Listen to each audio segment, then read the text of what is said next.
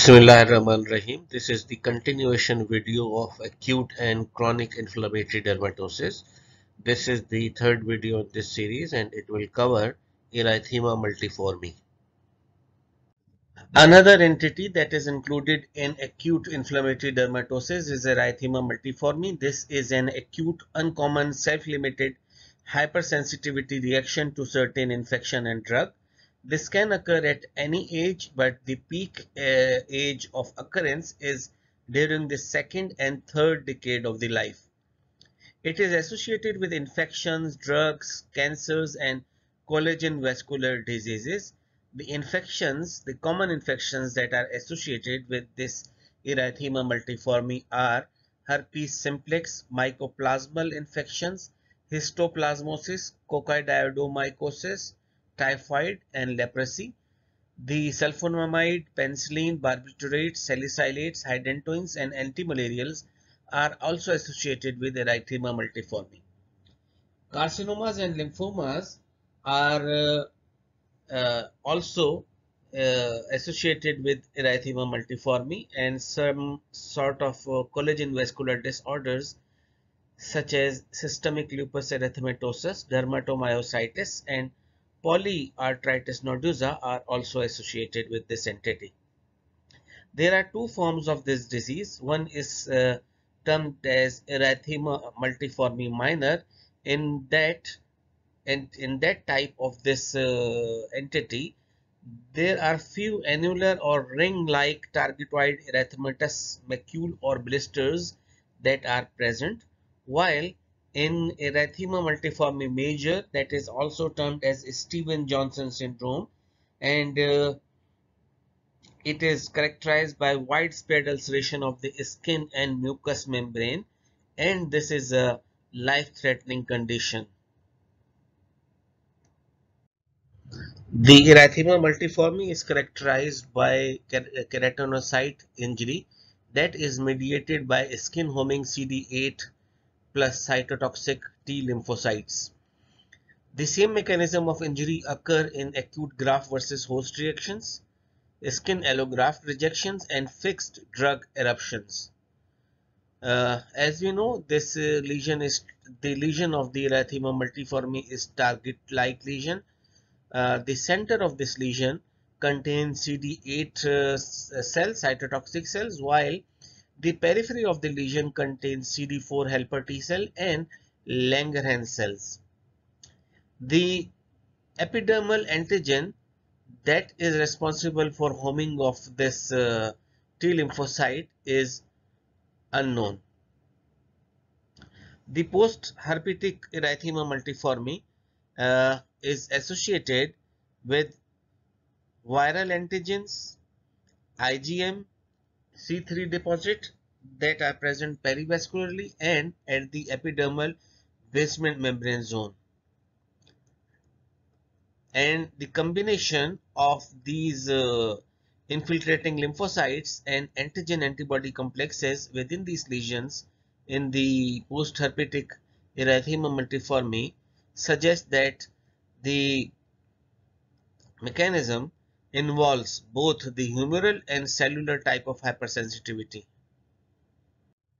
The erythema multiforme is named as multiforme because it has got multiple appearances such as macule, papule, vesicle formation or bully formation, and the lesion of these are also termed as targetoid or target-like lesion or iris-like lesion or iris lesions. In target lesions, there is central erythema that is surrounded by paler surroundings, and this central erythema sometimes become vesicle formation or bully formation. The presence of bully or vesicle denotes a more severe course of the disease. The involvement of the uh, skin or distribution of the lesion is variable, while uh, there are some limited extent in which the symmetrical involvement of the extremities is also seen. Two severe forms of this erythema multiforme that are often lethal are Steven-Johnson syndrome and toxic epidermal necrolysis. The Steven-Johnson syndrome is febrile form that is associated with extensive involvement of the skin that is often seen in children but is not exclusive for the children. It is often seen in children, and the skin, lips, oral mucosa, conjunctiva, urethra, genital and perianal area means both the skin and mucous membranes are involved, and due to sloughing of the skin, the barrier against the infection is lost, and this will lead to the development of sepsis. While the toxic epidermal necrolysis is characterized by diffuse necrosis and sloughing off of cutaneous and mucosal epithelial surfaces. As there is widespread damage and loss of the epidermis, there is a development of clinical picture that is similar to the burns. This is the gross appearance of Erythema multiforme. There is presence of target papules, and there is a central bully formation that is associated with surrounding erythema, and this condition in this case appeared after antibiotic therapy. Another picture of the Erythema multiforme, and as we know that this is multiform and has got numerous type of the lesion, range from papule, vesicle or bully. Sometimes even hives are also seen. The classical target lesion has got a central vesicle that is surrounded by a zone or erythema, and uh, after that outside there is a paler area.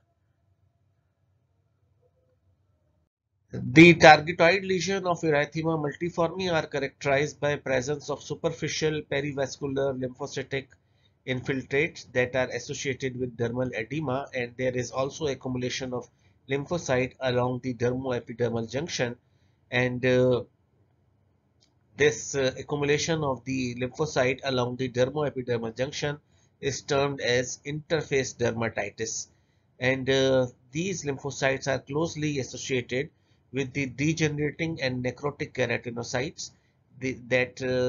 Degenerating keratinocyte is marked in this picture by this single arrow. Then there is also upward migration of the lymphocyte into the epidermis, and there is also formation of discrete and confluent zones of epidermal necrosis that also result in blister formation. Epidermal sloughing as a result of this blister, epidermal sloughing after this results in development of shallow erosions, and stratum corneum is usually unchanged in acute cases of the Erythema multiforme, while dermis shows perivascular lymphocytic infiltrate without eosinophils. Another photomicrograph showing the histologic appearance of the Erythema multiforme. Here, this arrow is pointing towards the squamous epithelial cell dissolution that is associated with the